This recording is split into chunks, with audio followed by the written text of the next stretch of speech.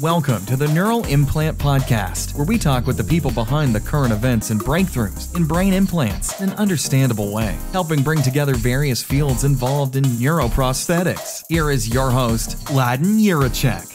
Hello everyone, and welcome to the Neural Implant Podcast. Today's guest is really cool, actually. I had no idea, but in the end, turns out he is a really big pioneer in this field, and we can thank him actually a lot for a lot of the breakthroughs in this field a long time ago, 2 decades ago even.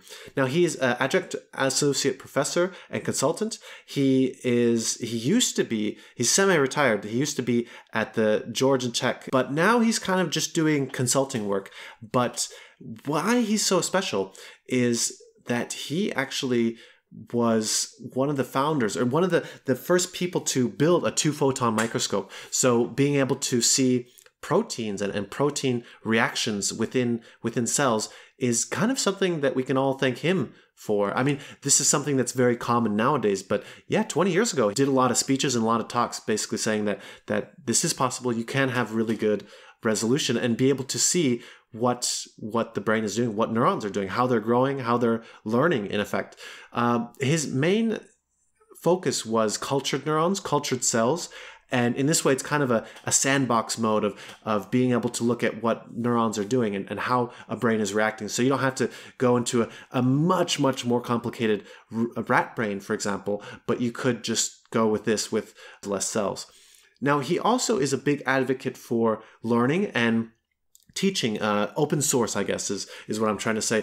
And I think this is amazing. Like this really struck a chord with me, as you may hear in the episode, because I'm all about this as well. This is why I'm doing the podcast. I want to share it with as many people as possible, share this knowledge, what I'm finding out, and just really these interesting people. And he's doing a lot of cool stuff with this. I'll maybe talk about it more at the end of the podcast. He has NeuroWriter and lots of other open source kind of projects, and all of his papers are open source as well, so you can go on his website and find any of the papers that he's published and read it without being behind a paywall. So I've really liked it. We talked about some really cool experiments, some really cool demonstrations like backyard brains, where you can have these kits basically for few hundred dollars and be able to show basically children or anybody the fundamentals of neurons and how it works, and maybe even control other people's bodies with it. It's just really fun demonstrations. So I thought this was really cool. And actually, in the beginning, we were talking about how he's left the field and he's gone into consulting, how he left being a professor. And I was a little bit disappointed. I was like, oh man, come on, you need to get back in so you can continue to grow the field. But he said basically, it's too difficult, or it was too big of a suck on my time, and I wasn't doing what I wanted to do. So this is where we start. Anyways, guys, I really enjoyed this podcast. I think it was first of all, with a very groundbreaking person, a leader in this field, truly a leader in this field, and it was very interesting as well, like nothing but interesting stuff. So hopefully you like it, and we'll talk more on the other side.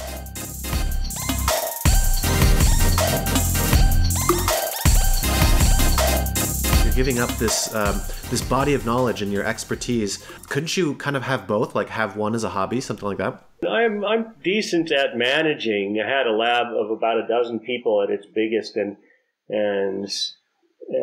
you know, we accomplished a lot.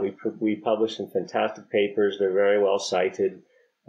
We've made a lot of open source technology, both hardware and software, and we also shared a lot of our data.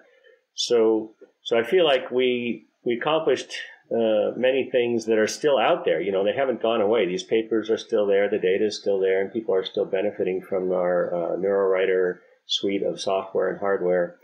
But, you know, it was just too much of a slog for me to do all that and try to be a maker as well.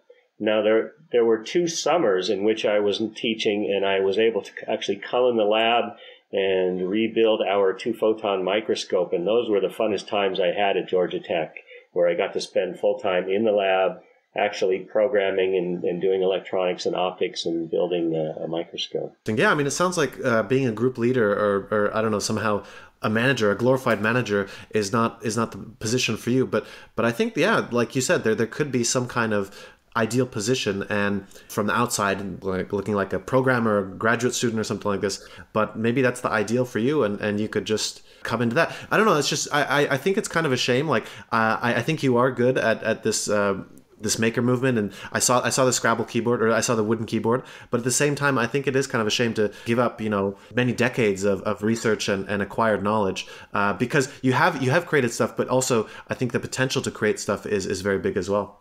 Yeah, well, thank you for that. It was a tough decision. You know, it certainly is a big part of my life. I still love it. It's not like I'm leaving it because I don't like it or anything. I absolutely love the research we did, and I absolutely loved being a professor. But it wasn't really, you know, the managing aspect of it and sitting in my office writing wasn't the funnest part of it. And I would rather actually be making stuff with my own hands. Now, to say that I'm giving it up is probably not the right word to use, because I'm still a consultant. You know, if anybody wants to tap into my knowledge base, they are welcome to do that and to hire me and pay me money to do that. I don't review papers or grants for free anymore. I expect to get paid for it because I don't have a regular professor job. But I would like to continue to be part of this community and, you know, to interact with my fellow scientists and engineers, and I hope to continue to push neuroengineering in the directions that we set it going, you know, when we started this thing. Interesting. So are you still up to date on everything and attending conferences and all this? I do attend some. I'm definitely not as up to date as I once was. It's very hard to keep track of all the different fields that I was dealing with, even when I was doing it full time. And now that I've definitely moved into other areas that are unrelated, I spend a lot less time tracking the literature and going to conferences. But I did go to the multi-electrode array conference in Germany about a year ago and gave a talk there. And I also am keeping track on a lot of sort of new stuff to do with brain interfaces, mostly non-invasive interfaces like EEG and transcranial brain stimulation. So that's kind of a new direction that, you know, my lab didn't actually pursue in a physical way, although we did talk about it and think about it a lot, but we didn't actually do experiments with these kinds of non-invasive interfaces. And I think the thing that I'm most excited about there is the potential for citizen neuroscience, you know, that now lay people can do experimentation that really was only once possible in the ivory tower because the equipment was so expensive. And now people can afford to buy a pretty cheap EEG rig and do some serious neuroscience research in their maker spaces or in their homes or their basements or wherever, in their schools. So citizen neuroscience could be a big thing now. That's really impressive. What do the citizen neuroscientists need to know in order to get started in this? Yeah, well, I suppose I'm a very, very much a believer in learning by doing. And so the thing to do is to either get some kind of a device that you can record your brain waves, or go find somebody who has one and use theirs. A lot of maker spaces have these things nowadays. And you could also volunteer to be a subject in some scientists' research experiments. You know, if they often put out flyers to say, please come and be a subject and we'll pay you $20 or whatever. So that's one thing you can do. But you can just go buy say the Open BCI rig is only a couple $100, I think, and you could also get something like Muse, you know, one of these EEG headbands that help you meditate. And there are apps out there that allow you to hack into the raw data from the Muse, so you don't have to use their app. You can use whatever app you want or write your own app, and just start playing around with the data and see what you can see and see what effects you get by putting the electrodes in different parts of your head while you're doing things. You know, and the transcranial brain stimulation thing is also becoming kind of a hacker activity now, that there are a lot of people that are building their own transcranial stimulators. It's a very cheap, simple thing to build. It's just a matter of, you know, regulating the current so that you don't electrocute yourself. You want to be able to deliver it about 2 milliamps maximum through your skull into your brain. And when people do this, they're finding all sorts of interesting effects to enhance their learning or concentration or gaming abilities, or what depression is another thing. They're helping fight depression. So there are lots of things, and we're kind of in the very early days of understanding how this works or even how best to implement it. And I think that the citizen neuroscientists can really help out there by just trying lots of different things and seeing what works. Yeah, I was actually watching one of your talks, and you were saying like there would be different settings, for studying versus going to like social parties. Like I want level 1 for this and level 4 to be social and clever and stuff like this. Yeah, well, that was in regard to some implanted electrodes that had been implanted for the purpose of curing some fairly serious problem like Parkinson's or tremor or something like that. So if you have electrodes already implanted and it turns out that they do something beneficial in addition to helping cure whatever disease they're trying to cure, then why not take advantage of that? Why not tweak the parameters to optimize not only the curing of the disease, but also the enhancing of whatever personality traits you want to enhance, or ability to concentrate, or reducing your depression. Yeah, that's pretty impressive. So how did you get into this field, actually?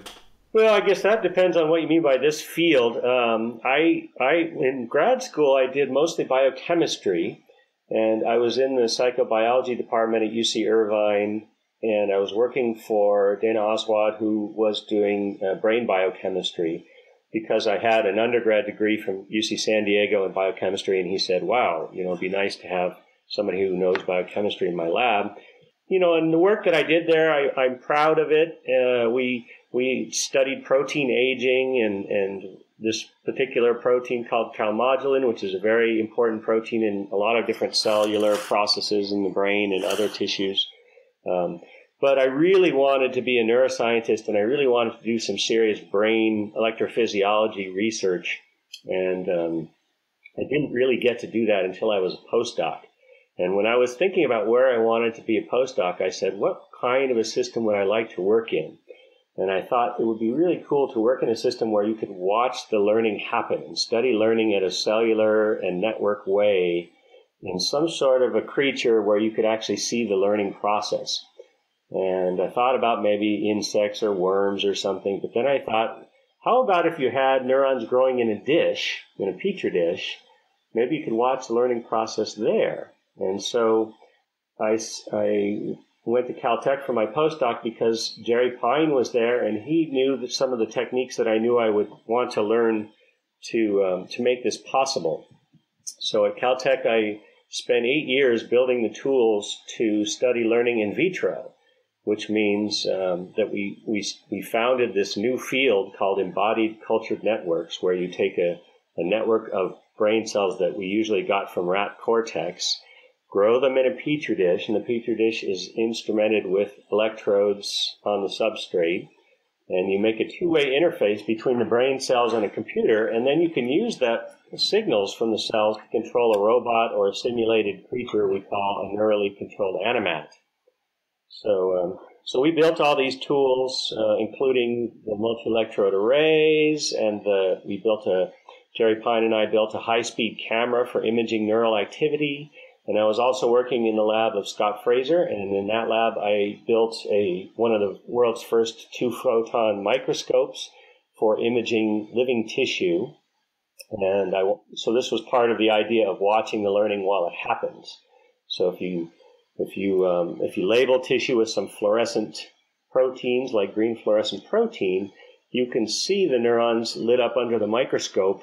And if you use a 2 photon microscope, you can image them growing, make time-lapse movies without killing them. And in 1996, when I built that microscope, nobody had done that before. So I was the first one to make a 3-dimensional time-lapse movie of neurons growing that were labeled with the green fluorescent protein. And that was a big deal back then. Even just to be able to image the green fluorescent protein in 3 dimensions was a big deal. And now it's kind of routine. Everybody in every biology department has a 2 photon microscope, and they're all imaging GFP, watching neurons growing. But back in 1996, nobody had done this before. So it was very exciting, and I basically gave a lot of talks saying, look, you can do this too. You could build a microscope. It's not that hard to convert an old confocal microscope to 2 photon and make it something that you can use to watch. For example, we imaged dendritic spines in collaboration with Aaron Schumann. We were putting brain slices on the 2 photon microscope that were labeled with various different dyes and fluorescent proteins, and we could watch the dendritic spines changing as we put on brain-derived neurotrophic factor, BDNF. And this was kind of revolutionary at the time, but now everybody just says, oh yeah, of course, BDNF changes your dendritic spines. Well, we were the first ones to see that under the microscope. Watch those changes happen. Wow. I mean, I was learning about this in my master's, so it's really cool. I'm in awe to be, talking to you, one of the pioneers of this whole field. So what was your goals of this? I mean, you wanted to see how the neurons were growing and linking in order to understand it better, something along these lines? Yeah, to watch learning happen. It had been done obviously a lot in animals. There's plenty of behavioral researchers out there.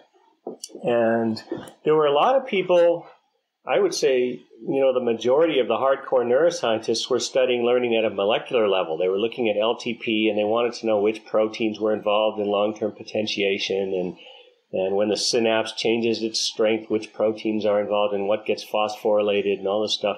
It was a very molecular approach, and they were doing mutations to, fruit fly experiments and mutations to figure out what are the molecules involved.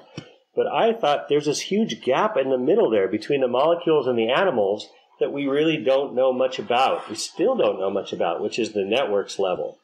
You can say, okay, I understand that a synapse gets stronger when you learn something, but what does that mean? Where is the actual learning happen? Is it at one synapse? Probably not. It's at many synapses across a large network of cells. And we didn't really have any tools to study things at the networks level in any great detail.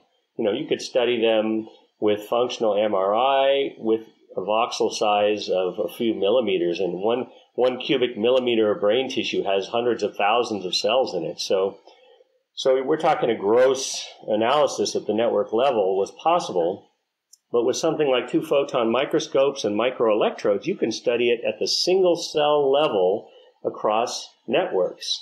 And especially if you have it growing in a petri dish where you can look at every single cell in the network. You've got them all right there under the microscope.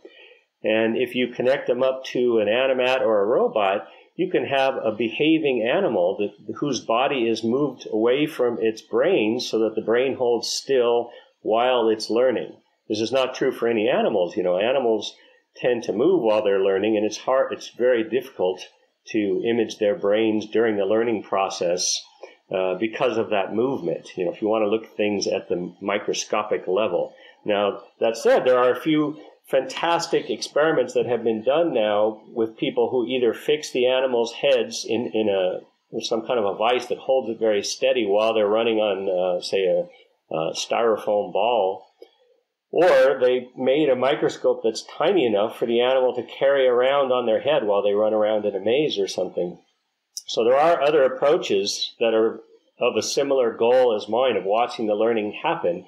But at the time I started this, those guys hadn't done that yet. And I said, well, the only way we could possibly see learning happen is if the brain is holding perfectly still on the microscope stage. And actually, I mean, even in those cases, I mean, there is some vibrations from the body and blood pressure and everything like this. So you get a good amount of movement, actually. Right. And they've done a fantastic job of trying to reduce all those artifacts, either with computational approaches or just sort of synchronizing them with the heartbeat or various clever tricks like that, have now gotten to the level where they can see individual spines changing while the animals are learning.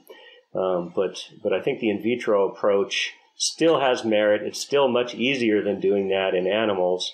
And I think probably more importantly, it's a much simpler system, than an intact living animal is just an immensely complicated beast, even if it's an insect. If we're talking about 100,000 neurons in a petri dish, you have the advantage that they're mammalian neurons. They really did come from a mammal, so the brain cells are like the ones in humans. However, it's a much simpler network and presumably might be easier to understand what it's doing more than in an intact animal. That raises the question, is it doing anything relevant now that you've taken that out of the animal? And I think by giving it a body, you've given it some relevance. You've given it a job to do. Instead of just sitting there thinking it to itself, it's now controlling a body. It's getting sensory feedback from our closed-loop system that we built. And it's behaving and learning and changing and doing all sorts of interesting things. Now, I was hoping that by building a system for studying learning, that we might learn enough about how learning works to make people smarter. You asked about my original goals, and that still is my original goal. Still is my goal that neuroscience research might somehow shed light on the learning process well enough to make us a little bit smarter, a little bit more considerate, and make the world a happier place that way. This 100,000 neurons, okay, so I'm looking this up on Wikipedia right now, so I'm not actually this smart, but that's like a larval zebrafish or a lobster. I don't know, rat, 200 million. So yeah, I mean, like the difference between a rat and what you have in this is like, I guess taking apart like a simple lawnmower engine and versus a very complicated, I don't know, diesel motor or something like this in a Mercedes. So but 100 times more or something like this. So it's much simpler to look at and to kind of uncover what's really going on, right? Yeah, and also the fact that it's sort of mostly two-dimensional. It's not quite a perfect monolayer, but it's only about 3 cells thick. Makes it a lot easier to image and to study and to probe than a 3-dimensional brain structure. Yeah, you had some pretty cool demonstrations with this, actually. You were able to have like a robot draw shapes and everything like this from this brain, and even to have it send it over the internet. So it was disembodied, so to say. Yeah, we had... it was an art-science collaboration that we did with Guy Benari and Phil Gamblin in Symbiotica in Perth, Australia. They built the robot that drew pictures on big sheets of paper, and they said, "Do you think we could control it with our culture dishes?" And I said, "Yeah, I definitely think we could do that." And we did that. We built a system. This was 2002. The project was called Mayart, and then another version of it that they built was called Silent Barrage. And this thing was immensely successful, going around to different art galleries all over the world where we had the brain sitting in our lab, controlling robots somewhere far, far away. And in some sense, the internet was part of its nervous system. And two-way communication going back and forth. So, for example, in the Silent Barrage exhibit, when people walked through the exhibit, video cameras recorded their position, and that was used to stimulate the neurons in the dish in our lab. And then the neurons would respond, and the responses would get sent to the robots to control their movements. That's really cool. So what were some of the challenges in this research of the cultured neurons? Well, certainly just keeping cultured neurons keeping them alive is a big challenge. They must be kept sterile because as soon as you take them out of the brain, they no longer have an immune system. So if a single germ gets in there, they're dead. And we developed a system for keeping them alive longer than anyone else had done for neural cultures. I think our oldest culture lived to be 2 years old, and my postdoc, Tom DeMars, was the one who took care of them for those 2 years. And he did lots of experiments on one culture that we called the Methuselah culture because it had lived so long. And the idea was not very complicated. I just built these lids for the culture dishes that were porous, that allowed gases to go through a Teflon membrane. And that would keep the cells happy, but it also kept the germs out. And it also reduced evaporation. Sometimes when the culture medium evaporates, the cells get very unhappy. So it was kind of a way to just maintain the environment of the cells in a happy environment. And this method for keeping cultured neurons alive for a long time is now used all over the place. And that paper in which we published that technique is I think, probably our most cited paper. So that was one of the big challenges, was just, long-term survival of these cultures so that we could do some long experiments with them. Another one was making the closed-loop system. So we wanted to be able to take signals that we recorded from the brain cells in the dish and to process them very quickly and use the results to stimulate the cultures. So you could think of this in the embodied system as a sensory motor feedback loop. So the recordings that we're getting out of the dish are used to move the robot around or the simulated animal. They are the motor commands. They're moving this thing around. And then the animat or the robot has a sensory system, some kind of sensors like ultrasonic rangefinders or wheel encoders. And those sensory devices get translated by our electronics into electrical stimuli that we delivered back to the culture dish. So to build this closed-loop system that's fast enough, and we're talking about 10 milliseconds to go around the loop here, it took quite a bit of technology and engineering to do that, and that was done at first by Tom DeMars and then by my graduate student Daniel Vacanar. They built these fantastic multi-electrode stimulators that are being used by lots of other people because we made it all open source and shared the plans for these things. Another way that you're a pioneer. This is really amazing that this field has to, might even be named after you slowly. Well, I don't really care as much about that as that more people use it. I wish that it didn't really catch on in America for some reason. I think mostly because the funding agencies were skeptical that, they're pretty conservative. The NIH especially is very conservative in terms of the kinds of neuroscience that they would like to fund. And it was the Italians that really picked up on this. There's some very good Italian research that uses these neurally controlled animats or embodied cultured systems. I'm thinking of Michela Ciappelloni and Sergio Martinoia especially. And then also a few Japanese groups. Suguru Kudo is one that's doing this. And, a few scattered ones. Shimon Merom in Israel has also picked up on this and done some fantastic work. So a few groups have said, the in vitro closed-loop systems could be a useful mechanism for studying all sorts of neural dynamics, where you have a tractable system that's simple enough that you could conceivably look at the whole network and map it out or even make it well-defined. Bruce Wheeler is one of the few people in America that really has been pushing this for some time to create a network of a certain architecture in vitro so that it might carry out certain types of computations or something. And by making all of our tools open source and all of our code available, and also by sharing a lot of our data, we posted a lot of our data online for other people to look at and to analyze. We are encouraging people to pick up on this idea and to try it out themselves. That's amazing. That's actually, I guess that's the future of research and this kind of frictionless collaboration, not having to wait for a scientific paper to come out, which is, as you know, a many month-long process, and have them being able to pick up on it within days. Yeah. A lot of times, they put, even if you're trying to publish something, they actually force you to put an embargo on things so that if you have released it, certain journals will say, no, we won't publish that. We only want to publish something that is brand new that nobody's ever heard of before. And so we just avoided those journals.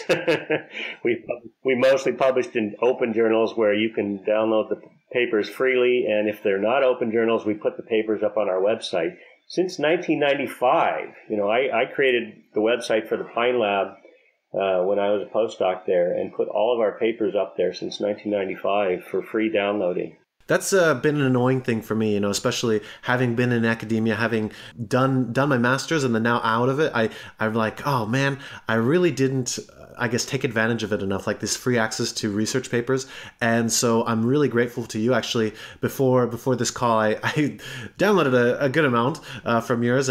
And also there's one Frontiers of Science, previous guest for Mikhail Lebedev. And he's like, yeah, all 160 papers on there are for free. So I was like, thank you. Finally, I can start reading something and actually learning more than I used to. So it's really aggravating. I think it has to end, this paywalls.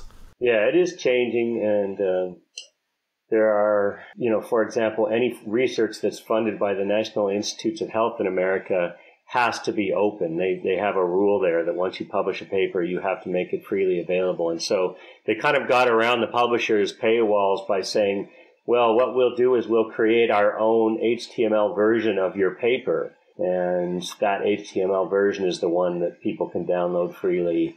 So it's maybe not the exact same as the paper that you publish, but it contains pretty much all the same information, maybe in a different formatting.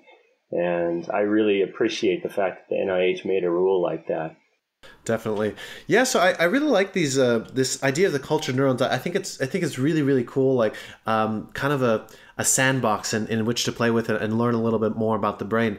What do you think the future breakthroughs will be in this field? Well, as I mentioned, the funding was always an issue, especially in America. And some exciting things are happening. It seems to me that some big organizations outside of academia are taking this on as a challenge, the whole neural interfacing idea. And I'm especially excited about Neuralink, mostly because I just am such an admirer of Elon Musk. Every single thing that he tries to do, he seems to succeed way beyond everybody's expectations. He got behind electric cars. They're now the way best electric car on the planet by far. He got behind solar power. He's pretty soon going to be putting solar tiles on everybody's roofs. He got behind rockets, and they're the best, cheapest rockets that you can use to get to the space station right now. So if he puts his money and his energy behind Neuralink, this company that's going to do neural interfaces, I'm assuming and hoping that it will accelerate the same way his rockets are, that this thing is just going to take off. And it'll just be way better than the kind of academic research where we're just making progress by tiny little increments. Every time we get one small grant, we can do a little bit more progress. If you have a big, expensive, big, rich company with lots of wheelbase, then maybe the neural interfacing field will really take off. And I'm hoping that he and others will start to appreciate that you sort of need this sandbox approach. You need some simpler system to start with if you're going to do neural interfacing. A lot of the interface research that we did is applicable to living systems. So, for example, the last thing that we did research on before I closed my lab at Georgia Tech was to do a closed-loop optogenetic system. So half of the loop was optical, with fiber optics going either into culture dishes or into living rats. And we used that to stimulate the neurons, either to make them fire more or to reduce their firing. And then we used electrodes to record the neurons, and we made a fast closed loop to study sort of slow learning called homeostatic plasticity. And this is a really useful system that could help with certain kinds of diseases like chronic pain, epilepsy, tinnitus. All of these things are problems in homeostatic plasticity. And you could say, let's study this in animals or let's study it in people. But to study it in vitro first is a very good first step because you have so much more control over all the variables. So we built this closed-loop optogenetic system. It's called NeuroWriter. And John Newman was the graduate student of mine who did most of the work designing and building that. John Ralston before him made the first version of NeuroWriter. And NeuroWriter is freely available. Anyone can download the software and the plans for the electronics and solder it together themselves and start doing their own closed-loop research if they want to for pretty cheap. We're talking about $5,000 compared to a commercial rig that you might buy, which is probably $100,000. So we're trying to open it up to more researchers that don't have so much resources. But if a big company like Neuralink wants to take it on, they can just get right into it because of the available systems that we put out there, like NeuroWriter. What would be the thing that's stopping it for getting another 10x drop in price? So down from $5,000 to maybe $500 or $50. Yeah, I think that there really isn't anything stopping it. So an example that's already happening is backyard brains. You can buy for $100, you can buy a rig for recording neural signals from cockroaches or from your own body they have a thing called the human-controlled human experiment where you hook up electrodes to your arm and your muscle signals get recorded, amplified, and used to stimulate another person's muscles and make their arm move. And this is fantastic. Any hacker or even just a hobbyist can do this with the $100 backyard brains kit.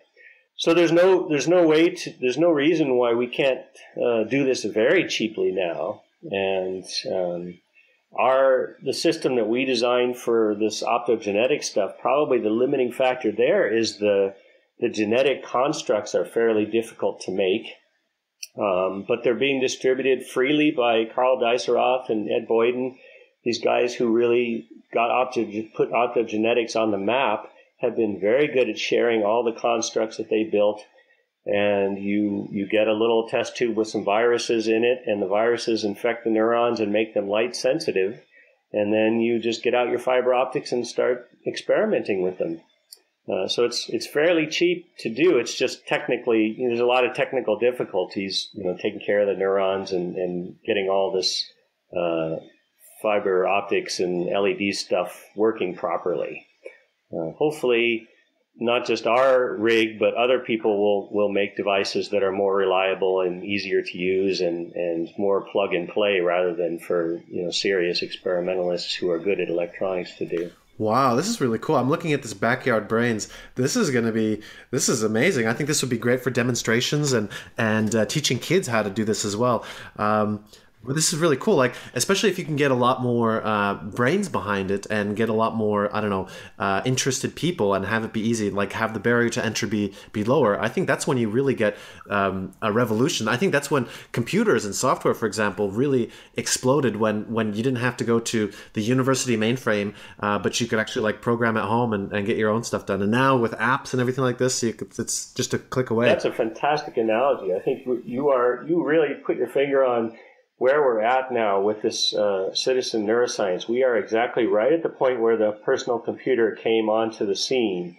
And I was there. I wasn't much of a hacker, but I was right there in the computer lab in high school with my friend who had an Apple IIe, one of the first Apple IIe computers, and we were sitting there making computer games on it, and he was the one who knew how to program, and I was kind of coming up with the ideas for what he would program, and we made a great team doing that. And it was incredibly empowering, as you say, that we suddenly, instead of having to deal with some big mainframe computer, we could just do this in our own spare time in his house, hacking away there. So this is now something that people can do with brain cells. They can go out, collect a cockroach or a worm or whatever their favorite creature they want to study, or study their own muscle signals or their own EEG signals, and start to do some interesting experiments.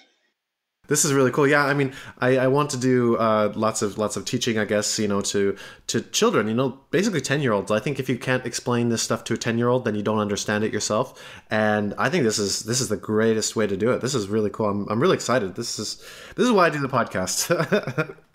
I'm glad you share my enthusiasm. One of the things that I did when I was on my maker sabbatical, we toured all around Ireland and visited all the maker spaces, and at one of them called Forma Labs in Cork City, it's a biomaker space, and I gave a demonstration there where I brought my backyard brains stuff and hooked people up and showed them their brain waves and their heart signals and muscle signals, and I basically couldn't get them to go away. This was supposed to be a 45-minute presentation workshop thing, and it was standing room only in Forma Labs. And the people just kept saying, try that, and after an hour and a half, I was exhausted, and I said, I think we've done enough demonstrations. Maybe we should call it a day now. So there's obviously a desire out there, especially in kids, to do this kind of stuff. It's very exciting, and if they hear that it helps them do their gaming, if it makes them better gamers, they get very excited about it. So I don't think it's hard for kids to understand the excitement of it and to explain to them what's going on in the nervous system. I hate to say it, but even to my college students, we don't understand. When I'm explaining it to college students, there's so much about the brain that we don't understand and the nervous system that we pretty much just have to say, look, what rudimentary understanding we have now is enough to do some pretty cool things. And we can solve certain diseases, and we can improve certain conditions, and we can perhaps enhance the brain with our rudimentary understanding. Imagine how much further we could go if we understood even more. Wow, yeah, definitely. And empower them, basically give the ability to a 15-year-old of what a professor could do even 5 years ago, something like this. Yeah, definitely. Citizen neuroscience. Wow. I love it. This is probably my takeaway from this. And this is really interesting. So I'm kind of curious. What do you think is maybe wrong with this field? Like what is a big mistake or wrong direction that some researchers may be going down in this field? I don't want to disrespect people doing this research, because I think some really good research has been done, patterning neurons on culture dishes, figuring out what kind of substrate cells like to stick to or don't like to stick to, But I feel like it's too early for us to design a specific architecture in a dish, that we don't really understand enough about how the structure of a network affects its function to say, here's a structure that we should choose. So our approach in my lab was always to let the cells randomly connect the way they want to connect. We never did try to impose any specific architecture on them. That's really a minor complaint. As I say, some important research has been done to try to make defined networks, and usually when you do that, you find that it's really, really hard. The networks will connect the way they want to connect, not the way you want them to connect. And there's an important lesson right there. So, I suppose the other main thing, which is a soapbox that I've gotten on many, many times, is that closing the loop is really important. If you just poke an electrode into a neuron and record from it, you are only getting half of the story there. And there are a lot of neuroscientists who do that, who only either stimulate, they only just send sensory input into some animal and they look at their neural signals, or they look at some motor output, and they don't let the animal do this full loop where it's receiving sensory input, making a decision, and then acting on it by behaving in a certain way. So I really think it's important to get some kind of a closed loop system, and to do this in vitro is technically difficult, but we did it. We made the tools. They're now available to anyone who wants to do this and make a closed loop system where you can have not only inputs but outputs interacting with each other.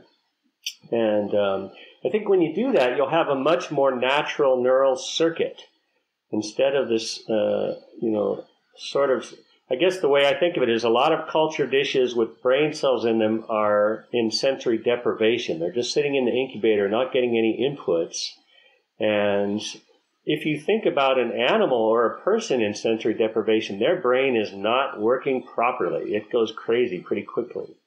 And you start to hallucinate and all sorts of strange things happen because the nervous system evolved to get sensory input. It's always expecting sensory input. And if you don't have that, you have an aberrant, strange, misfunctioning nervous system, dysfunctional nervous system. So I think it's really, really important if anybody wants to study the nervous system, whether in animals, in vitro, or in people, that they make it a closed loop study where you have sensory input and behavioral output all in the system there. With the cultured cells, with the cultured neurons, how do you change the structures of the neurons? Do you do it with proteins, or do you do it with the actual geometry of the electrodes that is like the base of the Petri dish? Yeah, so I talked about a couple of different kinds of structural changes. I suppose most recently I was referring to people who were trying to impose a certain structure on the network, and that's not very easy, but the most common way of doing that is to make a surface that the cells will stick to in a certain shape. So you pattern a certain kind of molecules that are adhesive to the cells, like, for example, polyethylenamine is one that we used. And you could pattern that using masks and the kinds of techniques that they use to make microchips, and create a substrate where the cells that land on that substrate will stick to it, and if they land somewhere else, they won't stick and they'll die off, or they'll move over to where it's sticky. So that's one kind of structure that I was talking about. I was also talking about the kinds of structural changes that we observed during the learning process, which are the ones that the neurons do themselves. If you watch any of these time-lapse movies of neurons growing, they are incredibly dynamic creatures. If you watch them under the microscope with your bare eyes, they're moving kind of slowly like the minute hand on a clock, so you don't notice a whole lot. But if you speed it up about a factor of 10, their movements are very dynamic, and they're constantly reaching out and forming new connections and breaking connections, and they're doing that with, the neuron has a sort of a muscular system inside of it, which is based on the protein called actin, and actin is one of the proteins that's in all muscles, but believe it or not, all the dendrites and axons of a neuron and all of its dendritic spines have this actin protein and other proteins that interact with the actin filaments to move this pieces of the neuron and allow them to reach out and grab onto each other and form new synapses and get branchier and become much longer. They can the axons can follow a scent trail. They're smelling their way along until they make a connection to the right target neuron or muscle cell or some other structure in your brain or in the rest of your body, perhaps. So there's structural changes are just an inherent part of the life of neurons. They don't hold still for very long. They're constantly changing their own structure. I guess it would be difficult to change the structure of it in such a system. And I seem to recall that the actin filaments also depend on the stiffness of the neighboring materials as well. And depending on the stiffness of the neighboring material, they change and they I guess determine what the cell will do as well. Oh yeah, very much so. The physical substrate that they're growing on, not just, I was talking before about the chemical nature of the substrate they're growing on, determining what shape they are and whether they adhere or not, but just the physical nature of it determines how they grow. And I suspect that's because the neurons tend to follow certain structures in the brain to get to their targets. And for example, during embryonic development of the brain, there are these glial cells that go from the middle of the brain out to the surface called radial glia, and the neurons just use them as guideposts. They grab onto the radial glia and they just follow them up to where they need to go in the cortex. So it's a physical structure that they follow, and if you grow them in a dish with lots of grooves cut in it, they will tend to follow the grooves. And so some researchers just pattern neurons just solely by physical structure. And the neurons are very sensitive to these small features on the order of a few microns size. Their little growth cones, as they're growing along, are sensing these structures and making little decisions about where to grow and where to connect based on the structure of the environment they happen to find themselves in. It's maybe like a grapevine following twine or something like this. Yeah, exactly. That's exactly right. The radial glia are just like the twines in a garden. So do you have any recommendations on who we should talk to or what we should read? You already mentioned some names, but maybe some other people that you find interesting?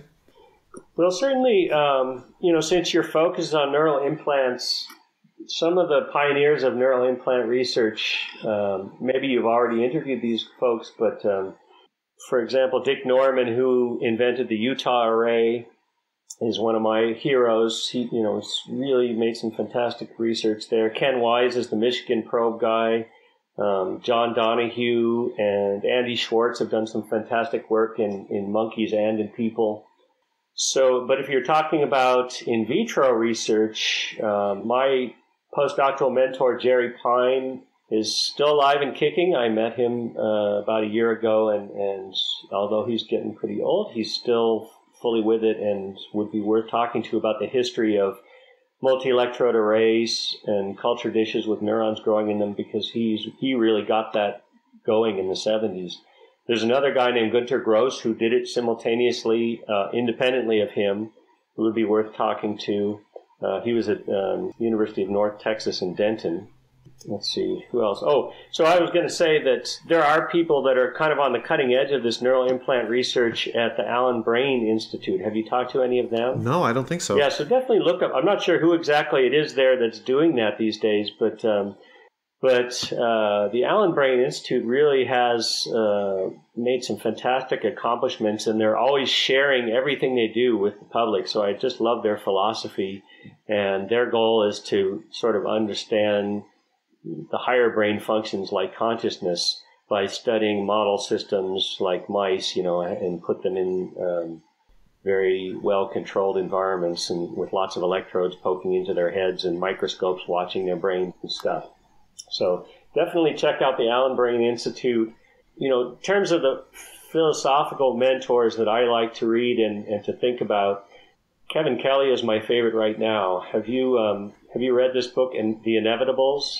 That's a new one. No, I don't think I have. Yeah, so The Inevitable is where he's proposing pretty much what's going to happen in the next 50 years or so with everything. He really covers everything. He does talk a lot about artificial intelligence, and he talks a little bit about the brain interface stuff, but that's not his focus. He's He's much more about computers and the internet and what's the future of society given that technology is changing so fast. And Kevin Kelly, he was the editor of Wired Magazine, and he's written some fantastic books before this. So he's really got a lot of credibility. When he makes a prediction, it usually comes true. So, he's not a crank. He's not somebody who's just guessing. He really has a lot of facts to base everything that he says. And I think The Inevitable is just an enjoyable read for anybody who cares about the future of technology. He's got one before that that's called What Technology Wants, which kind of treats technology as a life form. And if it is a life form, well, where is it going, and does it care about humans? Well, are we part of its master plan? So there's some interesting philosophy to think about there that he's gotten me and other people thinking about by writing these books. Yeah, I've read that one, What Technology Wants, and I would also highly recommend it, like basically saying that technology is its own thing, almost like a ant colony or something like this, or like a termite house, and it's really just using us to build itself, something like this. So Kevin Kelly is my favorite thinker right now, and anybody who listens to your podcast would probably find his writing accessible and interesting. Many listeners are just starting out in this field, so what recommendations do you have for them to get into the field of either cultured neurons or neural implants or brain-machine interfaces? Yeah, so that's a very good question. I say, to anybody who expresses even a little bit of interest in this, obviously the first thing is to go read scientific papers about it. And as I mentioned, all of our papers are freely downloadable from our website. If you go to potterlab.gatech.edu and to the publications page, you can read all our papers. You can get to most papers by searching for things on Google Scholar. There'll be some version of it that you can download usually. But I think, as I mentioned before, I'm a big believer in learning by doing. And if you have a chance to get into a lab and actually do some research, you should do that. It doesn't matter if you're a high school student or a college student or even somebody who's already past college age. You want to just be a non-traditional researcher of some sort. Volunteer to work in somebody's research lab and spend some time there getting your hands dirty, growing neurons and collecting data from them and trying to crunch the data and figure out what the hell it means. I think you will learn so much more and more quickly than by studying a lot of books and reading a lot of papers. Obviously, doing what you're doing, talking to people who are already in the field, is a very good way to learn this thing. So just start by reading the papers and say, this person has written several interesting papers, and ask those people questions based on their papers. And I guarantee you, any scientist or researcher who gets a question about their papers will answer it. Doesn't matter who you are. Oh no. I'm going through this audio right now, and it turns out that the last, 10 minutes or something like this of Steve Potter's audio was cut off. So, no!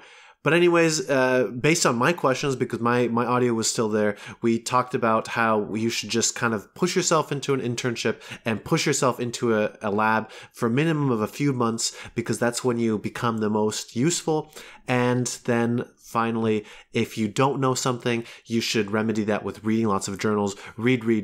And I talk about a story, or my experience with this, of how I was kind of bad in my master's thesis, but then it was only when I started reading and read like 40, 50 papers that I started to figure out what the field was like. And yeah, was able to be helpful again. So don't worry if you're not helpful for the first few months. You will be eventually, and this is how you're going to get into the field. Anyways, guys, again, sorry about this, but technology, what can you do? What can you do? There's something weird. I remember there was something weird about the recording, and yeah, hopefully you enjoy this, and you can reach out to Steve Potter on his website or LinkedIn, or just generally the same ways you would find any guests on this show. Just type Steve Potter Neuro into Google, and bing, bang, boom, you got it.